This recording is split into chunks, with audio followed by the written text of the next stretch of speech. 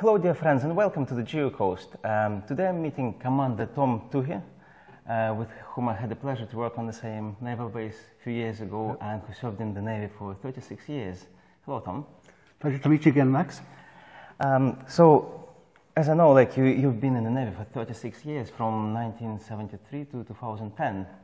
So tell me, what made you join the Navy? Why did you choose to connect your life with the sea? Because I was born and reared in Ringaskiddy, so I was very familiar with the Navy. And it was something I always wanted to do. So in December '73, the 13th Naval Cadet class, comprising of 4 people, joined the Navy. And in January '74, then we commenced our training. At that stage, the Navy was very small, with just a little over 400. So the facilities weren't there to train cadets. So the training was conducted in Britannia Royal Naval College in Dartmouth, in Devon in the UK, on a fee-paying basis. So the initial training was a 1-year midshipman's course, and then you came back to the naval base here in Cork, and you did your sea time, and then you were commissioned, and then went back to the UK to do a 9-month specialist course, specialising in gunnery, in communications, anti-submarine warfare, all big ship Navy stuff. And you were back in Ireland, did your watchkeeping course, which allowed you to be an officer to watch on board ship, and then on your career commences. Okay, and did you have a dilemma when choosing your career? Did you have options? Maybe you were thinking about joining Merchant Navy? Or? No, my goal was always to join the Irish Navy, because I was so familiar with it growing up. Did you have any relations serving in the Navy? I had an uncle. Okay. Yeah. And as a child, were you allowed to visit the naval base? Yes, yeah, we frequently go over the bridge because the nearest national school to us was Hallbolton National School, and the Ringaskiddy and Hallbolton National Schools would meet quite frequently.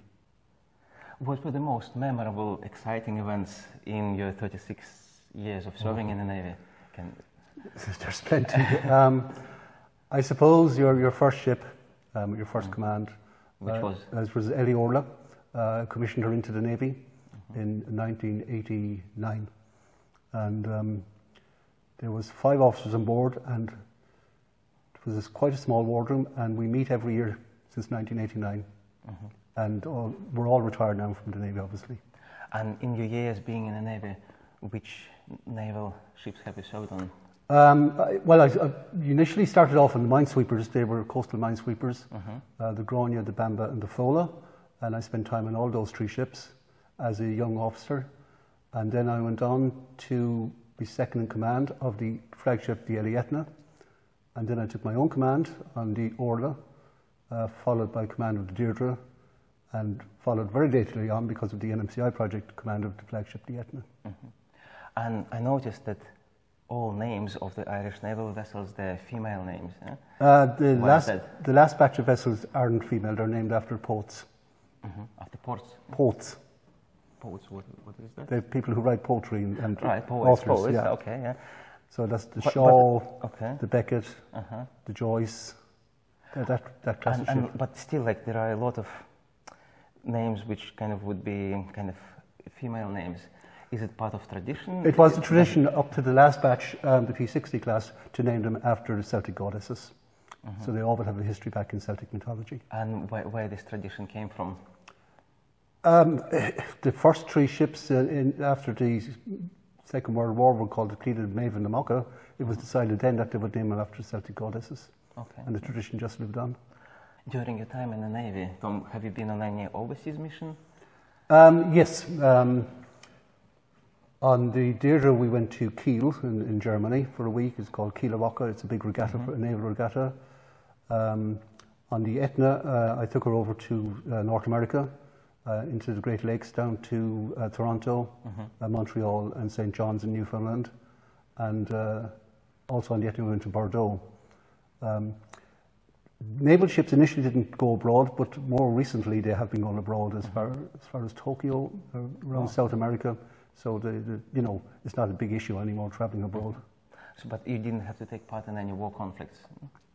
No. As part of our commitment to the UN, you do some UN service, and I did my service in the Middle East. initially in Tiberias in northern Israel, but most of the time was spent in Damascus. It's like peacekeeping. Yeah, because technically Syria and Israel are still at war, they're only on ceasefire, so you're monitoring the ceasefire line. So I was working out of Damascus, working with the Syrian army. Okay, so it wasn't on board Irish vessel? No, it's a UN service, okay. Yeah. And that was a 2-year mission, but you could bring your family, which was very enjoyable. What would you want to say? Were you personally involved in any military operations in Irish waters, maybe like seizure of drugs or something? Oh God, like that? yes, yeah. Particularly on the Deirdre, we had a controlled delivery of about 300 million worth of cocaine. Sometimes you go and intercept the vessel, but other times the police prefer what they call a controlled delivery. What is that? Where you track the vessel. And the pirate vessel? Yeah, the vessel bring the illicit cargo, and then once it lands ashore, it's tracked as well, because they want to get to see who the owners of the illicit cargo is. Yes. So that was probably the biggest drug one, but there was a lot of missions that you do that don't hit the papers, tracking of suspect vessels, which goes on quite regularly. And it would be like tracking vessels which involved in some criminal activity? That are suspected, certainly, yeah, you suspect them of carrying drugs. So you do over-the-horizon tracking of those. And does the Navy have to do patrol of fishing activities? Yeah, that's one of its primary functions, is the control of fishing activities in our 200-mile exclusive economic zone, which is a huge area. But modern technology helps to patrol effectively those areas now. In your opinion, how did naval vessels and associated navigational technology evolved from the time when you joined the Navy in 1970s to the time when you retired in 2010? There's no comparison. So there was a big progress. A huge progress, both in radar technology, the introduction of sat-nav, the introduction of fire control systems for the weapons. There's absolutely no comparison between the Navy of the 70s and the Navy of the current Navy. But can you list the main differences? Well, the technology, the engine technology, the engine control technology, the weapons fire control systems, the navigational systems, the radar systems, like I said, the introduction of sat-nav was a huge step forward, the introduction of electronic charts. They're all kind of leaps that you make. And obviously your training has to reflect that as well. And I know most of the vessels now, even very big vessels, would be driven by a joystick. Was it the case in 1970s, or captains still use the steering wheel? It was the steering wheel, and you're using, on the minesweepers, you're using telegraphs. The old controls. It was a mechanical link down to the wheelhouse, and then they would move the controls in the wheelhouse. The bridge and the wheelhouse were separate in the minesweepers. Right. Okay. And were they connected by the radio link? No, it's a mechanical link, a wire link. Like a tube, huh? Yeah.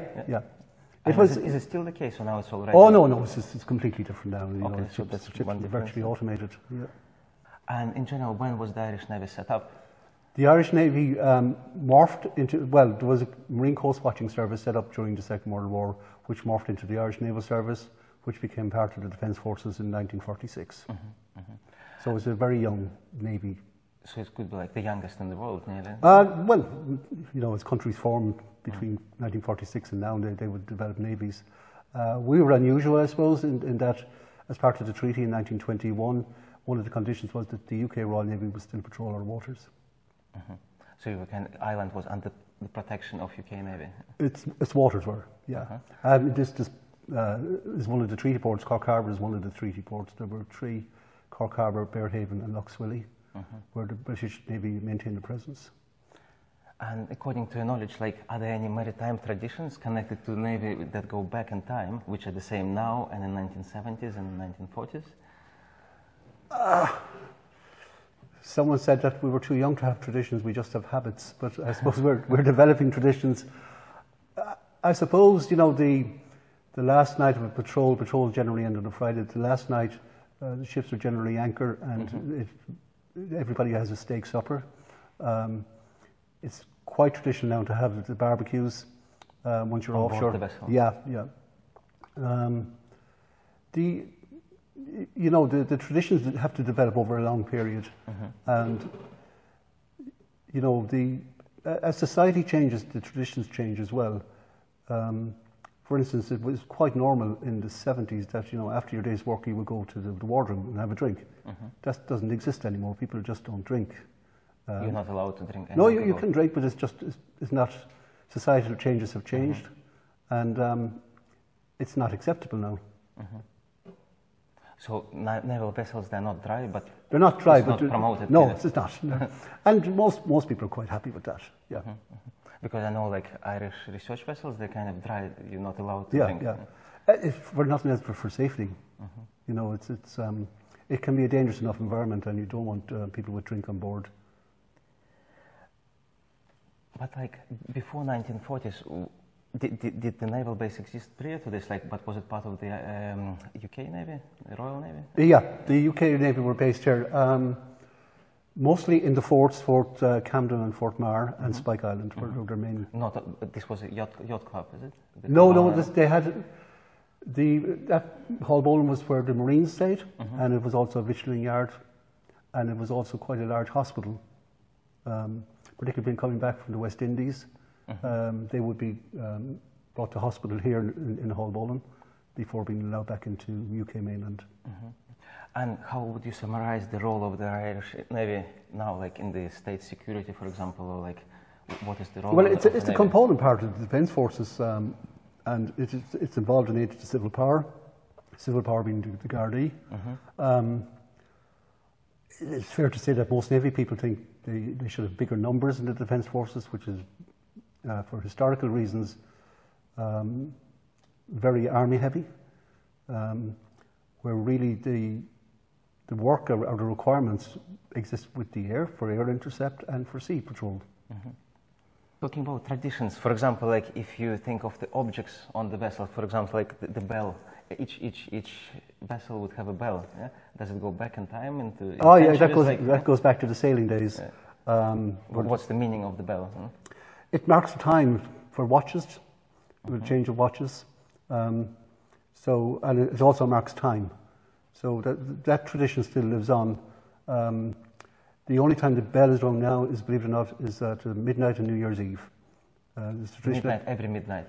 No, midnight New Year's Eve. Oh, right, once a year. Where the youngest person on the ship rings the bell to welcome in the new year. And are there any other traditions, for example, related to when you commission a new vessel, like would a bottle of champagne be broken off the vessel, or is it more towards? No. It varies. When we commissioned the Orla and the Kira, they were commissioned by the then Taoiseach Charlie Tuohy.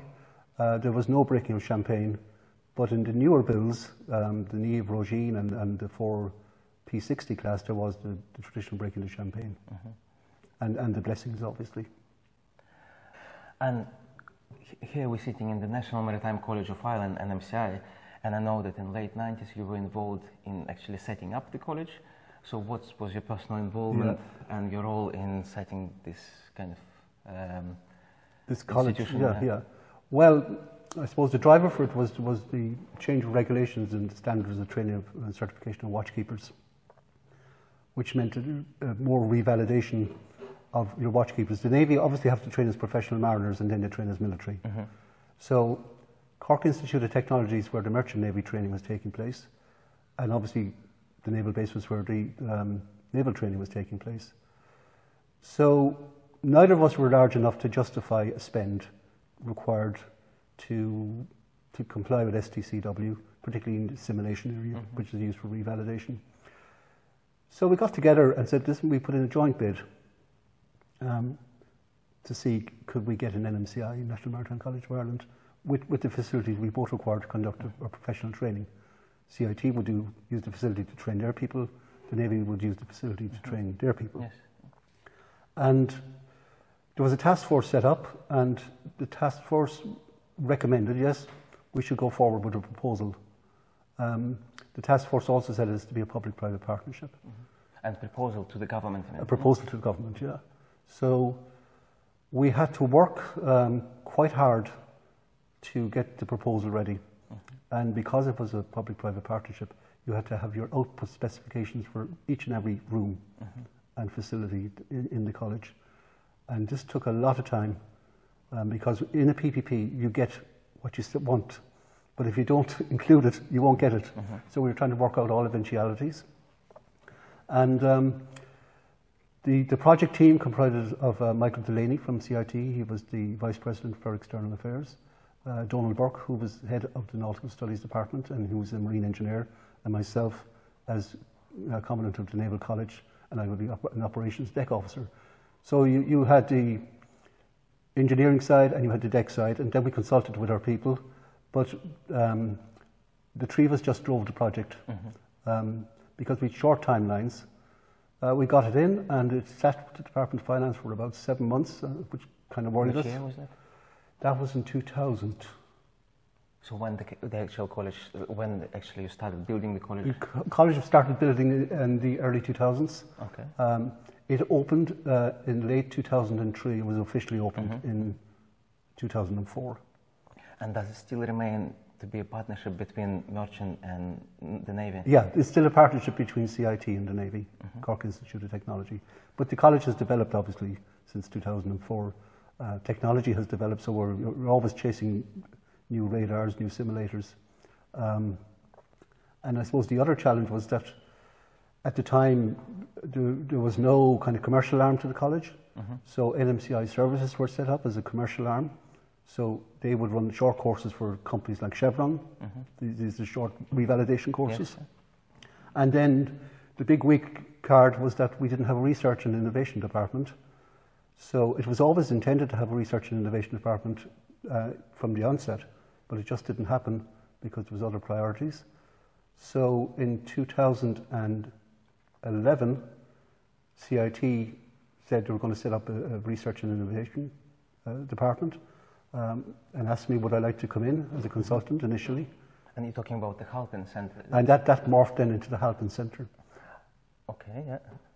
And the Halpin Centre is self-funding, as kind of all research centres are, and as you know yourself from your time in CMRC. So our main funding sources are H2020 and Horizon Europe commencing in 2020, European Maritime Fisheries Funds, and Interregs. And on your website of the Halpin Centre, I can see like your position is as principal investigator in maritime safety, security, and defence operations. Can you elaborate on the nature of this work? Like, what are you actually contributing to the centre? There's projects that are relating to safety and security, and we've been involved in those projects. We just finished a very large common information sharing environment project, which is information sharing between the different agencies. That just finished. We're involved in one using unmanned vessels for search and rescue. Okay. Involved in a current one. It's integrating commands. It's a very wide one. What is Blue Border? Blue Border is sea border. Okay. We were involved in interregs using drones and UAVs to take samples, particularly if toxic samples, and to determine what was in the water before you send people in. And that was done in conjunction with that actually was my other question, like how the technologies like drones change our reality, because like in terms of aerial photography, it's amazing what you can do even just from a mobile phone. And I'm into kind of drone photography as well. Like, but I guess like for security work, it's also a great resource. Drones, obviously, drones are becoming very common, but they're ideal for surveillance, and we've kind of utilised them, as I said earlier, for taking water samples. You could put sensors in drones and fly them through a plume to see what's in the plume. So the use is only limited by your imagination in the use of drone technology. And like, so you've been associated head of an NMCI college for a few years in the beginning, yeah? Yeah, when it opened in 2004, I was the associate head. Obviously, you couldn't be a deputy head because you couldn't deputise for CIT, so CIT were head of the college. The college is a constituent college of CIT. That's where it sits in the educational sphere. Well, I got on very well with Donald. We had worked together previously very hard for a number of years getting this project up and running. And when it opened, I was 2 years here as associate head, just bedding it down. There was lots of, teething problems. But, we had prepared well from the Navy side, so we stopped work in Hall Bowling on the Friday and commenced out here on the Monday, and, it was seamless transition from our part. And before NMCI, were there any training facilities for the Irish Navy, or people had to go in to UK? There was very poor training facilities, to be honest. The money was invested in ships as opposed to infrastructure ashore, and that's where the priority was. So the training facilities were not up to scratch. And are you happy with the way the college develops and the way it turned out? Like, was it how you envisaged it? Yeah, absolutely. I think it's there's a very good design. There was 3 consortia bid for the college, and the consortia that won, headed by Bovis, had a very nice flow to the college. Obviously, as technology changes, with paper charts behind us, but nobody uses paper charts anymore. So you have to train electronic charts. The radars were an early noughties fit. They're cathode ray tubes. All radars now are flat screen. So you can see you're chasing technology. The biggest technology we have is a simulation, and in the PPP there is both software and hardware upgrades factored in for the simulation, because the simulation is improving all the time, and the refresh rate is improving, and it's getting more realistic. And I suppose that has been the biggest change to training, in that you can now train your ships teams, your bridge teams, and your individual officers on simulation without the use of ships. And what aspects of NMCI were actually influenced by the Navy to facilitate training of the naval officers? Well, actually, it was joint, because the training requirements for both the professional training requirements for the Navy and the Merchant Navy are very similar. Except the Navy don't do cargo work, but we do. I suppose the biggest change was damage control firefighting, where the Merchant Navy didn't do damage control; they did firefighting, but they've incorporated damage control firefighting into their training now, using the facilities we have here in the NMCI. And if you were to address kind of young people who are thinking about joining the Navy, connecting their lives with the sea, what could you tell them? I would encourage them. You get a lot of responsibility when you're at a very young age. You have plenty of variety. I know it's getting a bad press at the moment over paying conditions, but that's cyclical.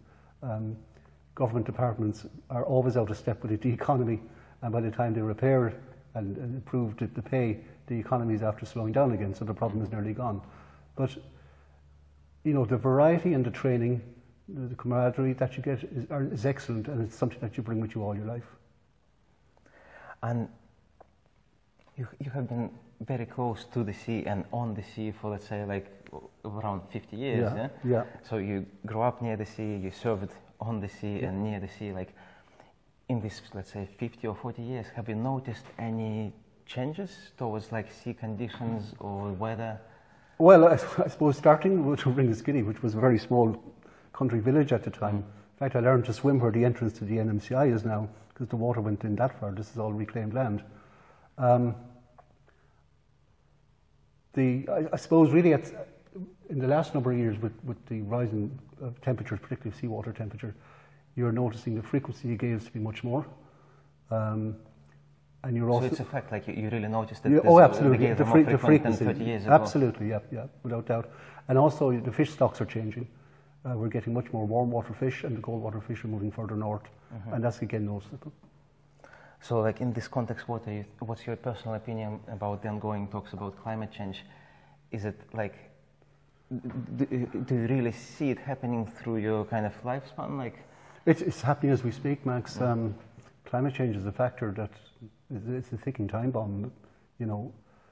Everybody says something should be done about it, but very few are doing anything about it. So it's here. It's a factor of life now. But like even like being out at sea, like in 1970s and in early 2000s, you're saying the main difference would be like the frequency of gales. Absolutely, the frequency and of the gales. intensity would be more or less the same. Like some are a bit more intense, but it's the frequency. Normally, the seas would calm after a gale, but quite frequently now, you will get one gale following another. So the seas aren't allowed to build up all the time.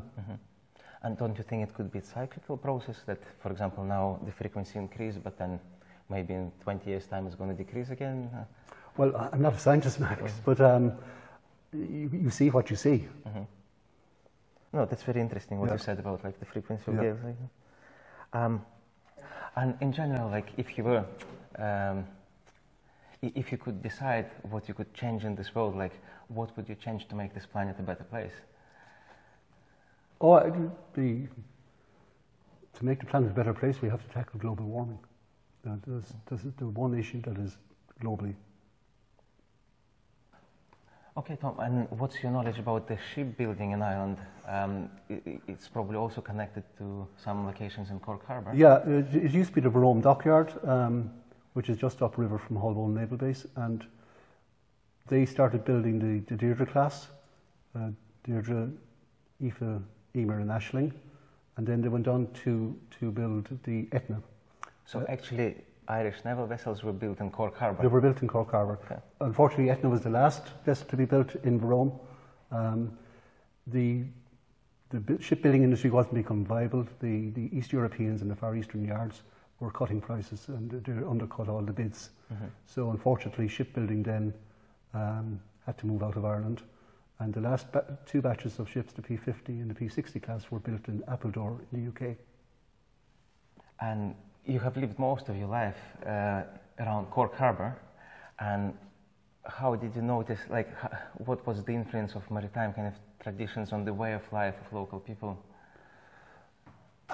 You know, there used to be an inshore fishing industry in the harbour, which is more or less gone.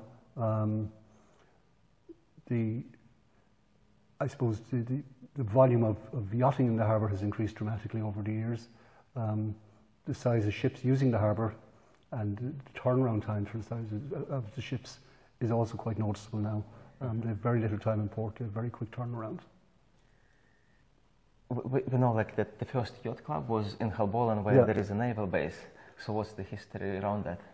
Well, it was the Water Club of Cork, which was formed in 1720 for sailing races between the officers of the UK who were based in the Holboland and Cork regions, and that morphed into the Royal Cork Yacht Club, which then moved initially to Cove and finally to Crosshaven, where it is located at the moment. So next year is a very important year for them because they celebrate the 300th anniversary in 2020. And next year is also very important for the harbour as we celebrate European Maritime Day in Cork in 2020. So, and of course we've Seafest. So it's going to be a busy year, a busy maritime year next year. And do you plan to ever retire, or would you? I know, like you retired from the Navy, but you continue working as a researcher in Hopkins Centre. Yeah. Well, this is quite interesting work, and I think whilst it's interesting, I keep with it. When it ceases to be interesting, that's when I will retire. Okay, thanks very much, Tom. Thank you, Max. Pleasure meeting you.